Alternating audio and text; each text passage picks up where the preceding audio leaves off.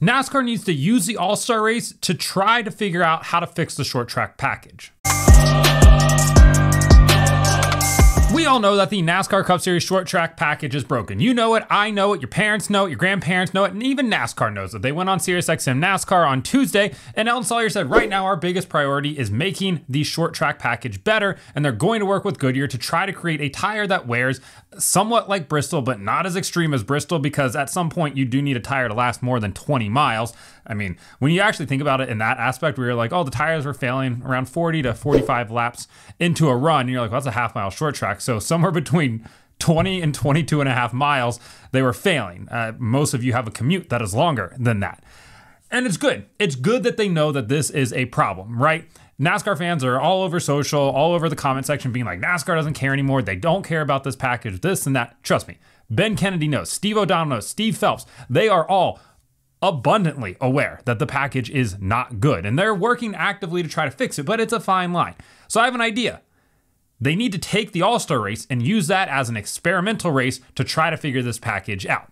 I've seen some people on the internet this week, and they were like, oh, well, this is kind of what the short package just is now, and we just have to accept that and try to make the best out of it. No. We are not going to do that. You're probably the same person that orders a burger at a seafood restaurant or backs into the stall at Sonic. I can't trust you, and I don't want to trust what you're saying right there, because there's always a way to make something better. And unfortunately, it's not great yet, but NASCAR is working on it. So they need to use the All-Star race to try to make this package better, because historically, they've used the All-Star race to try out experimental packages before. I mean, ultimately, the All-Star race served as the test ground, as a real world test in a race, thankfully didn't count for points, to determine if the NA18D, that high downforce, low horsepower package, would be viable. And I think we all agree that it wasn't very viable for the Gen 6 cars. And instead of actually trying to fix the car, they just went with a short-term solution in their minds, which I would argue didn't really work. So they used that package and they debuted it at the All-Star race in 2018, and they experimented more in 2019 with it. And ultimately, I would argue that it didn't work. They did run that package through 19, 20, and then into 21 as well. And thankfully, the Gen 7 car hasn't needed to have that on mile and a halves.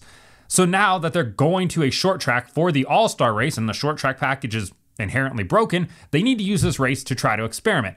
And for me, obviously, perfect world scenario, NASCAR is like, hey, all of the teams show up with engines that produce 1,000 horsepower. It's never going to happen. The All-Star race is just a tick over a month away at this point.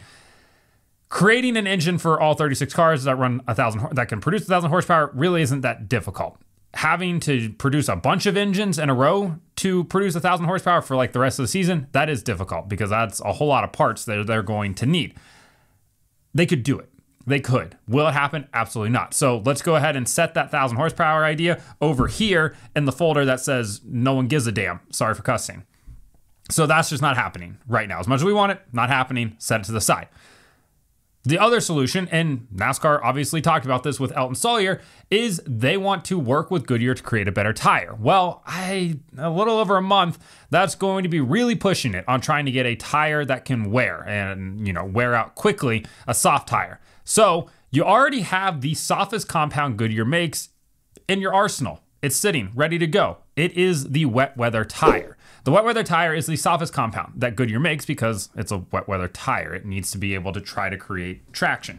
So last year at the All-Star race at North Wilkesboro, we saw the wet weather tire make its debut, and it was an arguably semi-damp track. It dried out super fast, but the racing was pretty good before that. When they went to the slicks, much like we saw at Richmond just a couple weeks ago, the racing became abhorrent. It was terrible. Nobody wanted to watch it after that.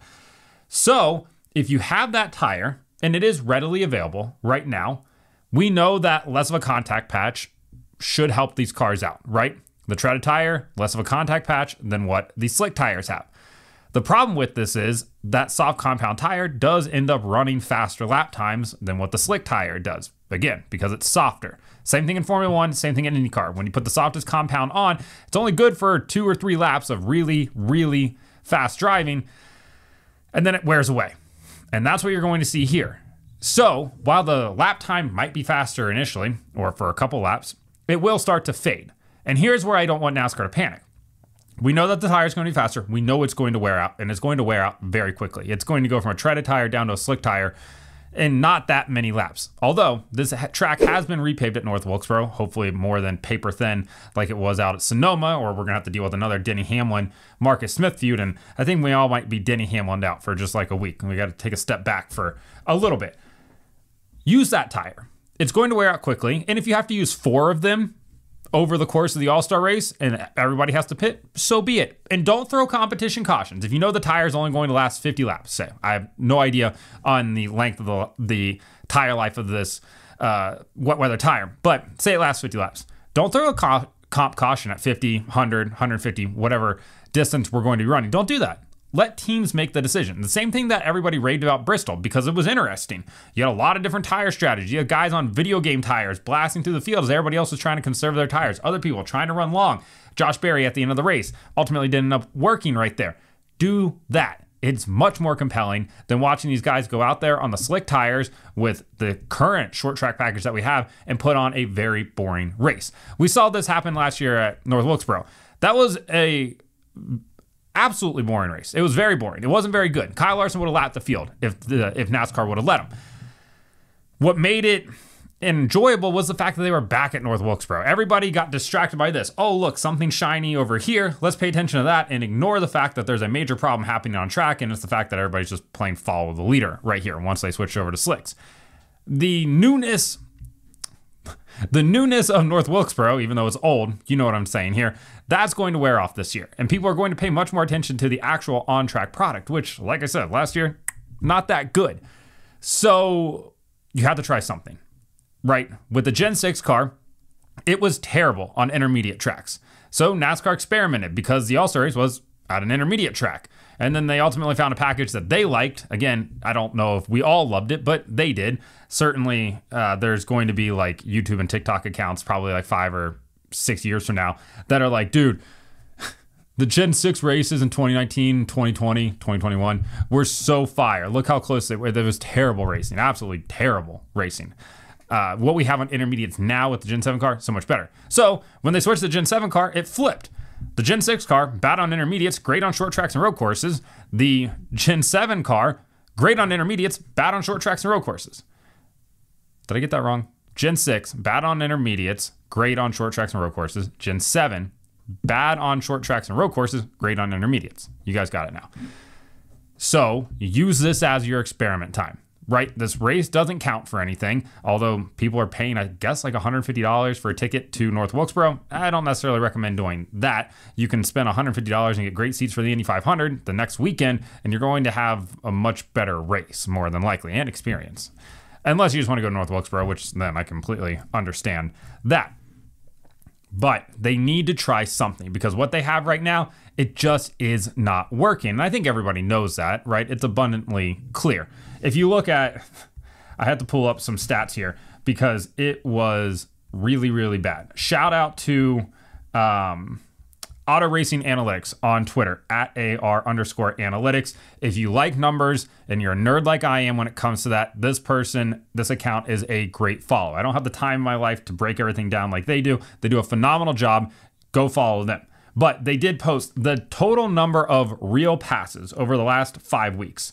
So total number of real passes in the last 5 non-drafting oval races. These are passes measured at the start-finish line, removing the 5 laps following a restart and pit stops.